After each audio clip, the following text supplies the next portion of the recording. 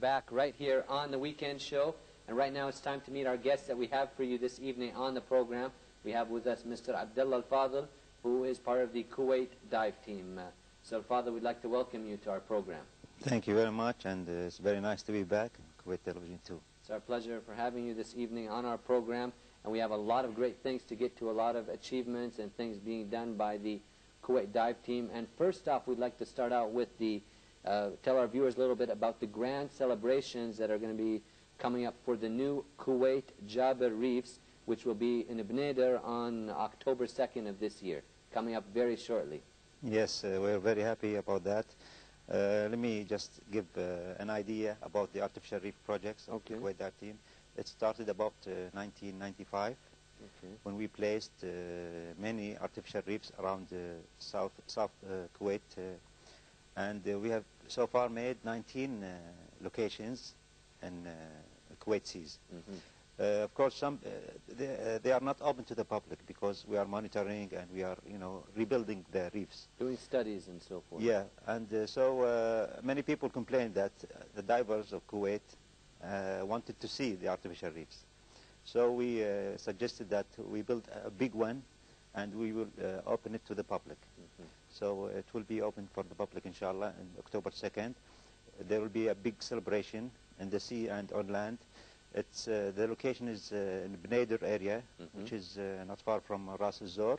Everybody knows that. It's about 5 or 10 kilometers north of Khiran area. Yes, right. Yeah. And it's worth noting that most of the artificial reefs, the 19, are located in the, let's say, south of Kuwait. South of Kuwait, Can you explain to our viewers why that is? I mean, a lot of them may be thinking, why only in the southern part? Well, coral reefs are like plants. They need light to grow. So south of Kuwait, the water are much clearer. There are no debris in the water, not like the muddy waters of north of Kuwait. Okay. So that's why. Well, we're going to be talking a little bit about this great ceremony on October 2nd. There'll actually be a cutting of the ribbon, I believe, underwater. There'll be a very special guest there doing that, very distinguished gentleman. That'll be a bit later on. But right now we're going to take a short break by taking a look at a report about the Kuwait dive team, some of their achievements, when they got started, brief history about them, so stay tuned for that. The dive team is not just a sports team, but under the backing and funding of His Highness the Emir, Sheikh Jabir Al-Ahmed Al-Jabir Al-Sabah, the team served the state of Kuwait in many outstanding achievements. On January 22nd, 2000, the Kuwait dive team was presented with the International Environmental Enrichment Award in Las Vegas. And on December 15th, 1999, the dive team successfully shifted the 100-ton dhow, Fath al-Khair, on its final voyage from Doha Harbor to a final resting place in the Dhow Harbor.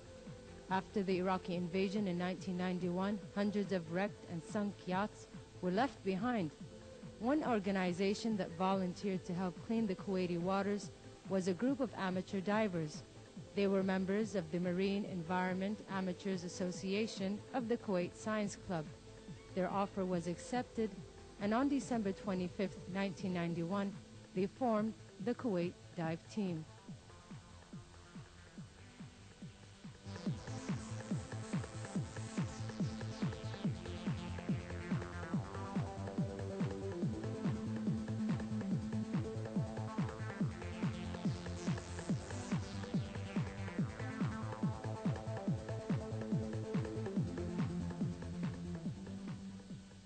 Well, the Kuwait dive team there, a lot of great achievements, doing some great work right here in Kuwait. And now we would go back to Mr. Abdullah Al-Fadl, who is part of the Kuwait dive team, and we were talking a little bit about the Kuwait Jabir Reefs.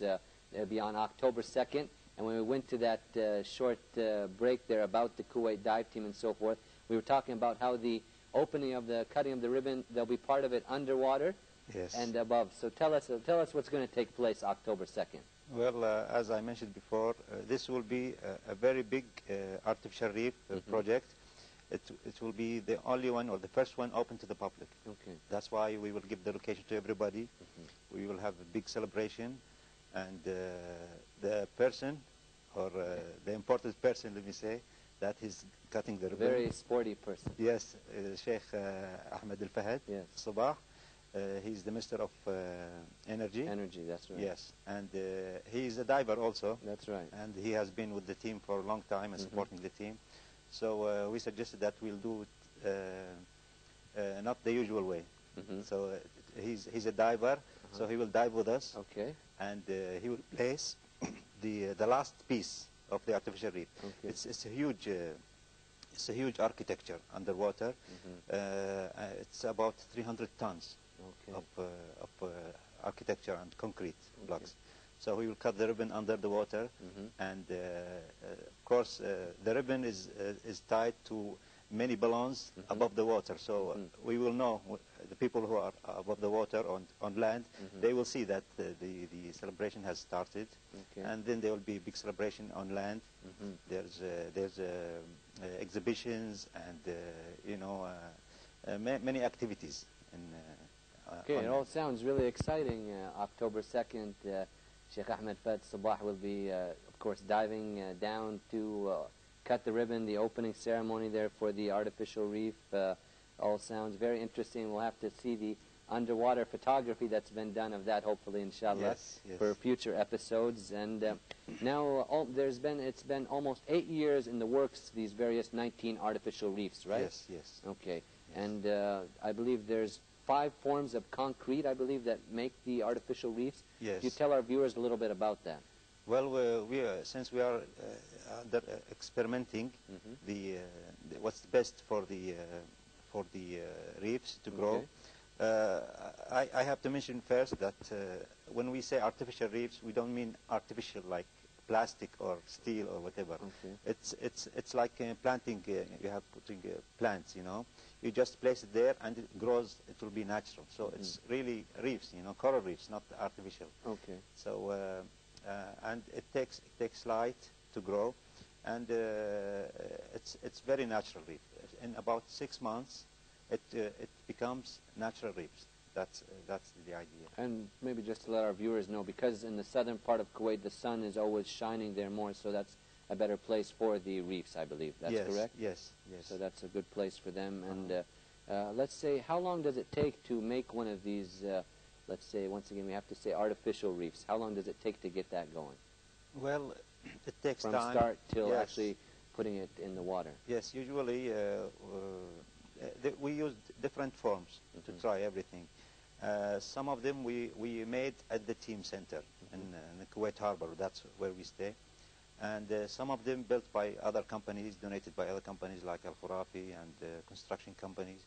And we want to reach the best structure that is the best for the marine life. Okay. That's it. And now in terms of the reefs here and so forth, the coral reefs, a lot of our viewers may already know what coral reefs are and their benefits and so forth, but there may be some also, Mr. Abdullah, who don't really know much about. Could you tell us a little bit about the benefits of the coral reef? Well, coral reefs are like the lungs of the sea. They give oxygen, they give protection to the fish, and they are a complete environment for the fish to nest and to have eggs, you know.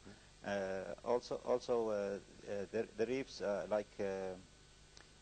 they're very important. They complete the cycle of the marine life. Okay. So every part of the sea is important. That's why you know we focus on the coral reefs in Kuwait. Plus, we